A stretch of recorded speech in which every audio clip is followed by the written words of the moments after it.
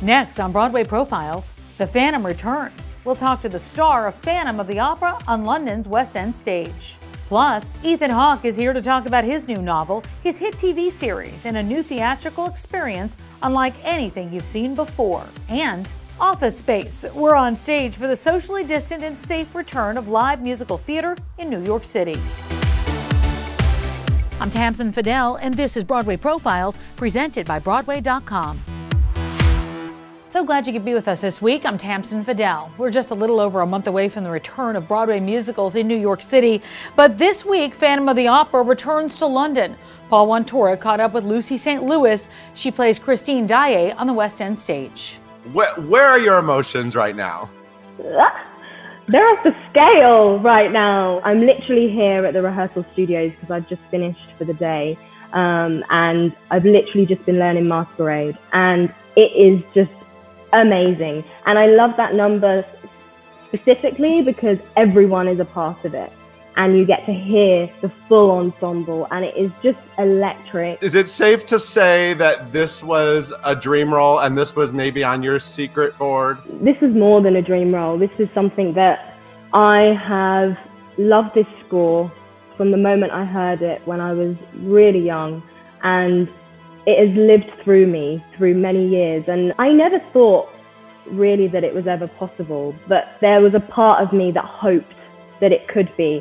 And now I'm just so grateful to be in this position because it is such a dream. And I know, especially being a woman of color, and I know that other women of color have wanted this dream as well, to be in this position and to show them we are able to be in this space.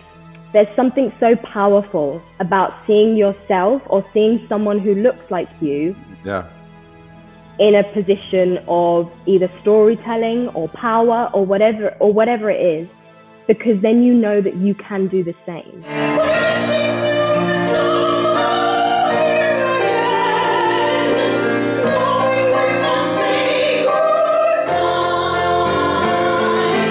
So is it safe to assume that Andrew Lloyd Webber showed up at your concerts in like dark sunglasses and a hat and was like, there she is, that's my next Christine Daaé? I don't know. No, I don't think that happened. But, I think, the word got out. And I think the more people saw it, the more it opened up people's minds to another possibility. And it's just very special. But you did get to audition for him. What was the experience like of actually going in for this role officially? Oh gosh, well, my agent phoned me and said, okay, Andrew Lloyd Webber wants to meet you in person. And at the time I was cooking. And he just said, what are you doing? And I said, I'm cooking. He was like, okay, just turn everything off and step back just for a minute, because what I'm going to tell you is going to shock you. And nearly fell to the floor. And my husband came to me and was like, what's going on? What's going on? Is everything okay? And I was just in complete shock. And it was just amazing. I couldn't believe that in that moment, he wanted to meet me. So talk a little bit about the energy level in the rehearsal room among your peers. What is it like right now? Oh, it is off the scale electric. Obviously, everything is being safe, but the energy of just getting back into a room and being creative is something we've all been craving for so long. Tony and Emmy winner LaChanze is heading back to Broadway this fall. She'll star in the Roundabout Theater Company's production of Trouble in Mind. LaChanze was last on Broadway in 2019 in A Christmas Carol. The year before that, she earned a Tony nomination for her performance in Summer, the Donna Summer musical. Trouble in the Mind begins performances October 29th. Ethan Hawke might just be the busiest man in show business. During the pandemic, he's released a hit TV series, a new novel, and a star-studded first-of-its-kind virtual theatrical production. His performance in Waiting for Godot is available online right now. We talked about that and a whole lot more. Take a look. Samuel Beckett, what a day to be talking about it. And Waiting for Godot, I feel like we really understand what that is all about these days, especially when it comes to Broadway. Boy, isn't that true? I mean, I never even imagined that Broadway could be dark for a year. If you had told me that even 2 years ago, I would think, what do you I mean, it went dark for like one night on September 11th. What would possibly do that? When the pandemic first began, you know, I have 4 kids, and I thought it would be really, you know, we were sitting around the house doing nothing all the time, or trying to figure out things to do together. Right. You know? So I had this bright idea that we'd light a fire and we'd sit around the fire and read Waiting for Godot. Wow. And we did. And it felt like a new play to me in this context. I mean, just listening to people talk about not being able to remember whether it's Saturday or Wednesday or Tuesday, and it stopped being absurdist in this kind of goofy, let's make a existential point way, and started to be ferocious. Like it started to be, you know, like something tactile. You know, we've seen a lot of virtual productions over the past year, obviously, and I've been fascinated to see what people did to, you know, be creative or to feel something in all this. But what you have going on with Godot, it's not a standard Zoom camera, but this is more a real theatrical experience meets film, right? You know, it was one of those ideas that grew as we worked on it. I've loved John Leguizamo for, you know, since I first moved to New York, and I called him up and we started reading through the play, and we were like, wow, this is incredible.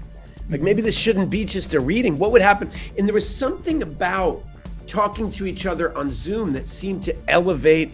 It was like, oh, you know, sometimes people set Hamlet on a spaceship or something, and it, right. You hear the play differently. Well, there was something about the loneliness and estrangement that the characters were feeling that seemed to be extremely alive. And then once we had it memorized and we're working on it, we started thinking it was really interesting, so we put better cameras in. And then the set designer, Derek McLean, was like, let me build you guys a set. We got mailed a set to our apartment. And you know, I mean, listen to this. I had COVID, right? Oh, I didn't realize that. My wife and I had it, and we had to build our set. I mean, I've never been so sick in my life and trying to build this set.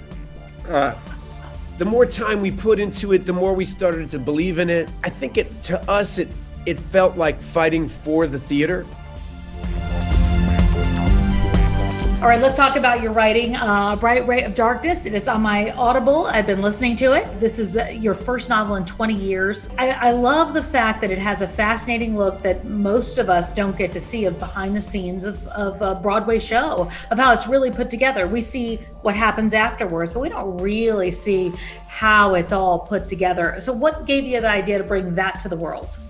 I'm an old actor, but I'm still a young writer. You know, I'm interested in writing, and I'm a student of it, and I kind of fell back on that first writing class rule of write what you know. Like, if you, Don DeLillo or any fancy pants author out there would need to do, you know, 30 years of research about the theater to catch up with me. I mean, this is one area where I actually know something about it, and so that gives you an opportunity to perhaps offer something to the reader. The healing power of performance is something that's had incredible meaning in my life. And there's a lot of tabloid journalism about actors, but there's not too many books you can find in the library that are fiction and a first account of the experience of what it means on a more substantive level to dedicate your life to performing. My name is Captain John Brown! John Brown, real life famous abolitionist leader. The show is incredible. It starts out with all of this is true. Most of it happened. For somebody that has not seen The Good Lord Bird, what does that mean? It means you have an unreliable narrator. You know, I mean, it's one of my favorite novels I've ever read by James McBride. And a lot of historical fiction pretends that it's the truth, and all of it has a point of view. We know the truth is so mysterious, you know, and the thing that I really love about McBride's writing is he owns the point of view. The whole story is being told by a 14-year-old kid who is completely a bullshit artist, you know? Onion, you've been reading the Bible? Not too much rapping, but I've been thinking it's golly way. We can work with that. You stand for the Lord will stand for you. What I love about it is because it deals so completely and beautifully about race in America and some of the sins and crimes in the DNA of this country, by dealing with it with such a sense of humor, it kind of knocks you to the left and lets you listen. McBride tells the story of John Brown a little bit the way Richard Pryor or Chris Rock or Red Fox might, you know? It's incendiary and mercurial, and you don't know what's going to come out of his mouth. And in this age we're all so worried about saying the right thing and doing the right thing all the time, it's just like it's a wave of honesty and love and silliness. And I hereby order you to get in his holy name. How do you summon John Brown's energy and fire with some of those speeches? Because they just go from here to here. I felt when I was playing that part that 30 years of acting was required. Playing Macbeth, Stoppard, Sam Shepard, all my experiences in the theater were required to play a character kind of that quote unquote import. You know, I felt like I was playing it's like the first person who got to play King Lear or something. You know, I mean, the challenge was so high. And it also required everything I knew about making movies, because it was not a play, it was a movie. So there's something very theatrical about The Good Lord Bird. It's playful and wild and big and bold and works in big gestures and broad strokes, and yet it is cinema. This is Frederick Douglass. Daveed Diggs, real fast, just to see him there. You know, he famously played Lafayette and Jefferson and Hamilton. Now Frederick Douglass. Talk real quick about his performance. I was blown away by him. Obviously, every time I see him, he has that wild energy of a star. You know? Yeah. He was doing a play at the Public, and I went to see it. And the play was incredible, but my eye kept going like, "Oh my God, what if he played Frederick Douglass?" And so, I went up to him afterwards and started courting him. Working alongside your daughter. Highlight of my life. Well, you know, watching kids grow up and watching them become themselves is really a powerful experience. I knew she was in trouble. She came to see me do the dress rehearsal I was doing The Winter's Tale. Sam Mendes was directing it at BAM, and Rebecca Hall was in it. And Maya, I don't know how old she was, 11 or 12 or something. She watched the whole run through, just hypnotized by Rebecca Hall, you know? And when the run through was over, I said, "Listen, I'm gonna take you home now. We have a short break because we have to run through it again." You know? She said, "Could I watch it again?" Oh, it's a 3-hour Shakespeare play, you know, and she was 12. And I thought, "You really want to watch it again?" She's like, "Could I?" So I was like, "Oh, you're done. You're done." Over. We also had a chance to talk with two of Ethan's co-stars in Waiting for Godot, Tariq Trotter and Wally Shawn. What this represents is the launch of the new group Offstage, which is this new venture. And they're going to be, you know, creating theatrical expressions in different media. So this one was about as different as they come. And I was really up for the challenge. It's a real movie. It's a film. It's sort of basically 4 different strange, dark dreamscapes. I personally think it's a very original interpretation, simply because of the intimacy with which it's done. I mean, we're all in close-up. Through set design and editing and just, you know, being on the same page creatively and performance-wise, it gives you, I think the final product gives you the feel of us having been in the same world. What an actor. The man has not made many, I mean, he hasn't been a professional actor, but he is extraordinary, and everything he does is kind of beautiful. I mean, I suppose it's because he's a musician. And still ahead, welcome to Dunder Mifflin. Live musical theater returns to New York City. We're going to take you to the return of The Office, a musical parody. This is Broadway Profiles, and we'll be right back.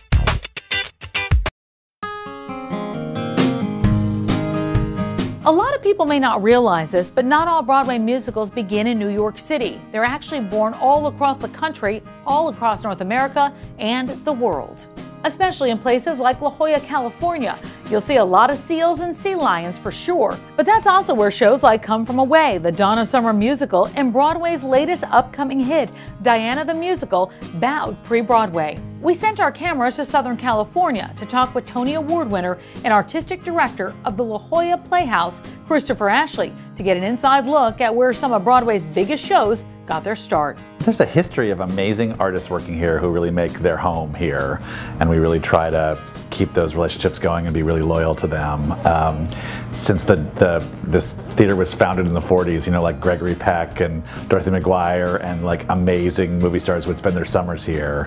For 25 years under Des McAnuff, like, it was really vibrant home for new plays and classics. And I've been here 10 years now, and I'm really proud of the artists who have worked here. Come From Away started in a theater called the Potiker, which is a kind of very flexible 400-seat black box. We're lucky enough to have 4 performance spaces. We've got something called the Weiss, which is about 500-seat proscenium and very much on stage like a Broadway theater, width and depth and height. So basically, if you build a show for the Weiss, it's pretty friendly for it to move on to New York if that's appropriate. And we have a 3/4 round and then a couple of black boxes. So basically, whatever kind of format you need of a stage, we've got a theater that will suit it. I've always sort of been, since being a pretty young adult, I've been pretty fascinated with La Jolla Playhouse. And there's something about the mix here of new work, classic work, adventurous work that I've always sort of loved. You know, we're still weeks away from the reopening of Broadway, but live musical theater is already back in New York City with new safety precautions. Broadway.com correspondent Charlie Cooper is here with that story.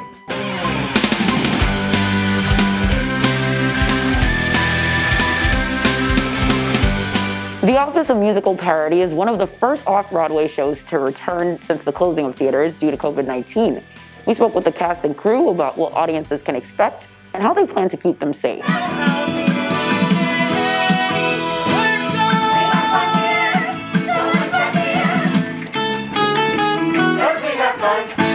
The most interesting part for me is the fact that, of course, a woman is playing Michael. Oh, yeah. Talk to me about the opportunity for just anybody to audition for that role and why you guys made it that way. So when we started writing this, we said, how do we make this a parody? How do we parody? The Office is one of our favorite TV shows. And it felt like Michael Scott needed something to really add that layer of parody. And when we thought, let's have a woman do it, it made it all make sense. We're looking for somebody who can embody the character, but not necessarily, doesn't have to look like them, doesn't have to be the same type, race, anything. Yeah. So we do a full open call. Really, we're looking for someone who has, I can't explain it, who embodies the character, brings their own uncomfortable silliness, awkwardness, funniness to it. So let's talk about Kelly Kapoor. How closely do you feel like you relate to her character? I relate to her immensely. My family would say I'm a lot like her. I know there's a lot of the times now, even now I go home and I somehow end up just saying some of her lines not on purpose. So I do feel like I really pull into the Kelly character. You know, sometimes she takes things a little too far, but that's what makes playing her so fun. There's no repercussions for it because it's just acting. The air quality in the theater is monitored 24 hours a day, and this air scrubber keeps the air clean for those coming in and out. I promise not to be too mean, but I need to make sure that everyone is wearing a mask. We have hand sanitizers added throughout the entire theater, both backstage and on stage. We've done a lot of social distancing with where we're going to seat people in different pods with the group they came with and then 6 feet apart. And then the cast and the crew has also been all vaccinated in addition to the front of the house people. For those who are unsure about just being in a space where there are other people, what do you say to them and why should they come out to see the show? We say that come when you feel comfortable, right? Because we're taking all the steps. We feel safe doing this. Our actors feel safe, the crew, everything feels safe, and we're taking all the precautions. But we want people to come when they're ready. All right, we'll be right back.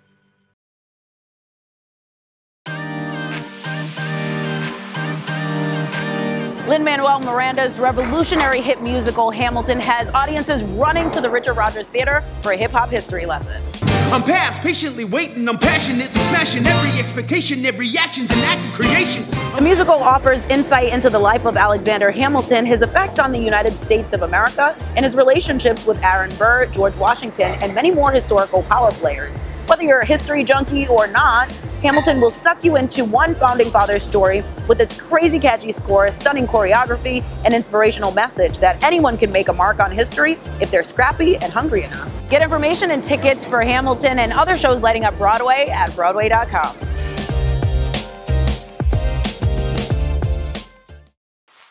And that's going to do it for us. Until next time, I'm Tamsen Fadal, and this is Broadway Profiles presented by Broadway.com.